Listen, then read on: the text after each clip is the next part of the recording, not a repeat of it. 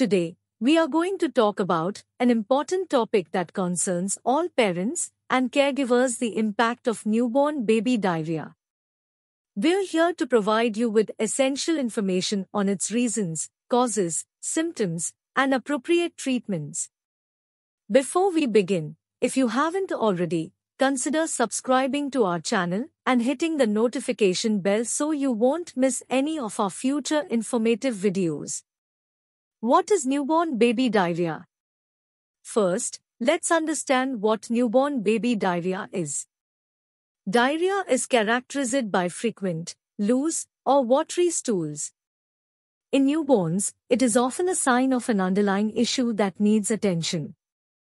Keep in mind that breastfeed babies may have more frequent bowel movements compared to formula-fed infants, which is entirely normal. However, if you notice an increase in frequency or a drastic change in stool consistency, it's essential to pay attention. Reasons and causes.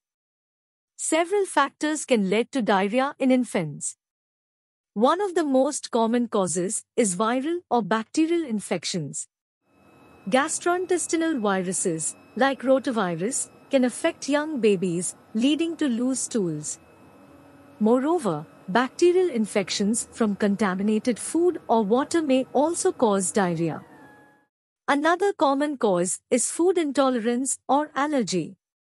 Sometimes, a baby's digestive system might be sensitive to certain proteins found in formula or breast milk, leading to diarrhea. Additionally, improper sterilization of feeding equipment and unclean bottle preparation can introduce harmful bacteria into a baby's system. Symptoms.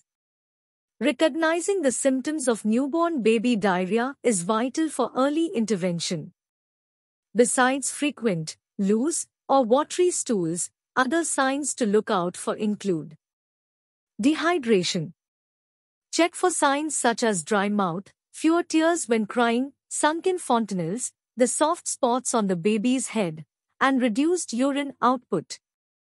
Irritability. If your baby is unusually fussy and seems more uncomfortable than usual, it could be related to diarrhea. Fever. Sometimes, diarrhea can be accompanied by a mild fever, which is the body's response to infection. Impact over newborn. The impact of newborn baby diarrhea can be significant, especially on the baby's health. Diarrhea can lead to dehydration, which is one of the primary concerns. Newborns are more susceptible to dehydration as they have limited fluid reserves. When they experience frequent loose stools, their bodies lose essential fluids and electrolytes rapidly. If not addressed promptly, dehydration can become severe and may require medical intervention. Furthermore, diarrhea can lead to malnutrition as the baby may not be absorbing necessary nutrients properly due to the rapid transit of food through the gastrointestinal tract. This can affect the baby's growth and development, potentially causing weight loss and delayed milestones. The impact of newborn baby diarrhea extends beyond the physical aspects. Watching your little one suffer can be distressing and worrisome.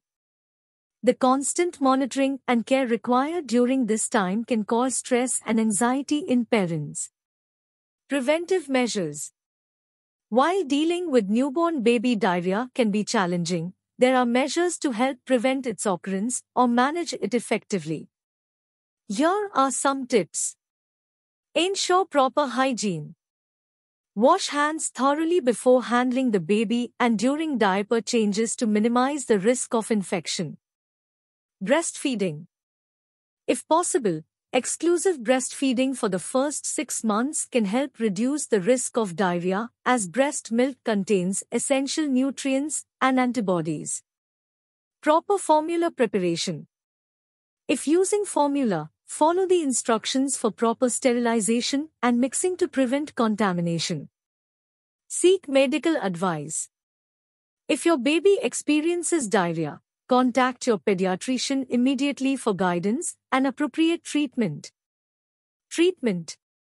If you suspect your newborn has diarrhea, it's essential to contact your pediatrician immediately. They will provide personalized advice based on your baby's specific condition. However, here are some general tips to manage newborn baby diarrhea. Hydration. Ensure your baby drinks plenty of fluids, such as breast milk or oral rehydration solutions, ORS, to prevent dehydration. Diet. If your baby is formula-fed, your doctor might recommend switching to a hypoallergenic formula or making adjustments to the mother's diet if breastfeed. Probiotics. In some cases, your pediatrician may suggest probiotics to help restore the balance of good bacteria in the gut. Medication. Never give over-the-counter medication to infants without consulting a doctor first. Always consult your pediatrician if you notice any changes in your baby's bowel movements or behavior. We hope you found this information helpful. If you did, please give this video a thumbs up and share it with other parents who might benefit from it.